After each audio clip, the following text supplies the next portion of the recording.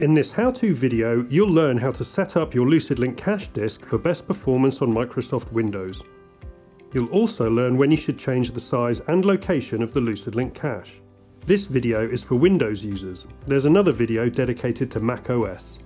The LucidLink client uses a local cache to store blocks of encrypted data that you've streamed from the cloud. All data that's streamed into or out of LucidLink goes through the cache. By default, the cache for each connected file space will be in your Windows user profile directory and be up to 5 GB in size. For each connected file space, you can change both the cache size and cache location.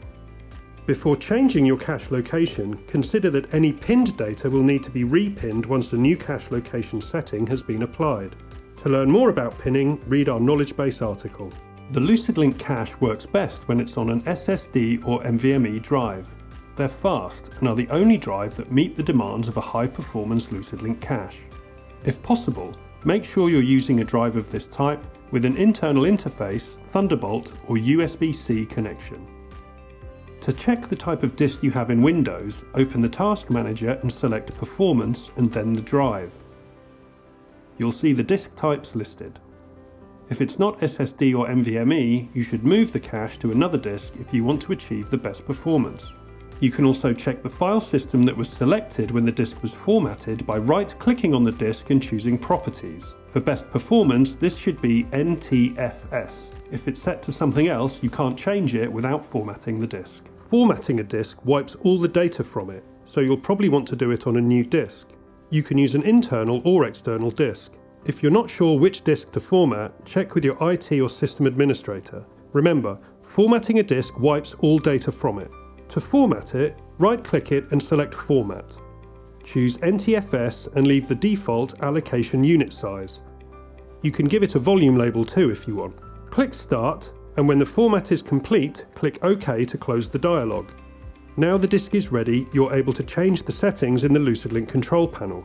You should only change the location when you're not actively uploading to or streaming data from the file space. Each file space you connect to has its own cache configuration. Open the control panel for the file space you want to configure and select Settings. Click on the cache location field and choose the drive letter for your new disk. You can create and use a subfolder if you want. Press the green check icon and confirm. Click on Reconnect Now, and once confirmed, your cache is now stored on the new disk.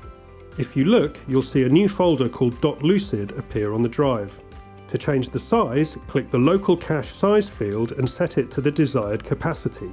My disk is 128 GB, so I will increase it to 100 GB to leave some headroom for optimal disk performance. If you've moved your cache onto an external disk, make sure it's plugged in before connecting to your file space. Don't unplug the disk until you've disconnected. Please note that if you've configured your cache on an external disk, it will only be usable on that computer. Other computers you might use will need their own unique LucidLink cache to be configured.